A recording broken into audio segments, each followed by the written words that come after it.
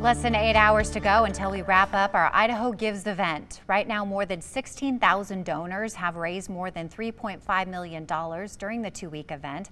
The last nonprofit we wanted to tell you about is one whose mission is to keep families together during difficult times, the Ronald McDonald House Charities of Idaho. I caught up with Executive Director Mindy Plumley over FaceTime. First off, Mindy, talk with me about the Ronald McDonald Charities and how many people you help here in the community. Ronald McDonald House Charities operates the Idaho Ronald McDonald House.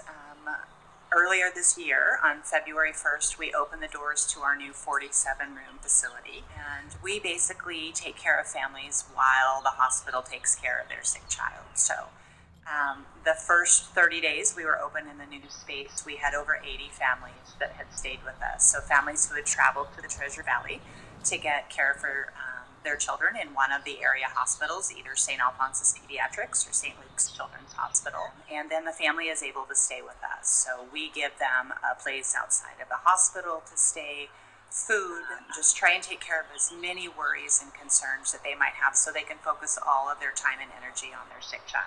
We are 100% funded by the community.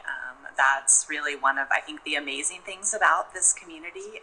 We see ourselves as an asset to the community, so people's support really makes a difference for us and helps us fulfill our mission each and every day. So we are, I won't say struggling, we're adjusting to our new normal.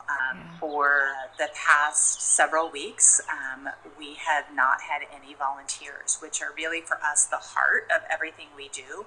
Our volunteers are the ones that work the desk and check families in and out and prepare meals and help us with cleaning.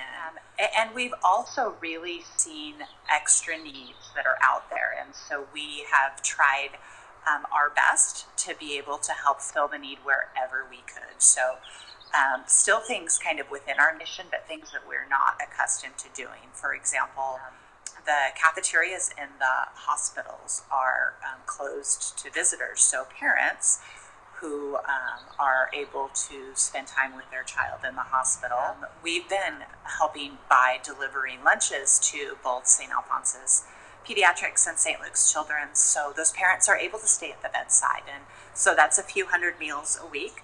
Really, the donations from the community are key to helping to make that happen. And another reminder, today is the final day to give. Here's a live look at our donation tracker. If you can, if you have the means to do so, we really urge you to go to idaho-gives.org or call the number there on your screen, 1-877-434-4837, and give your support.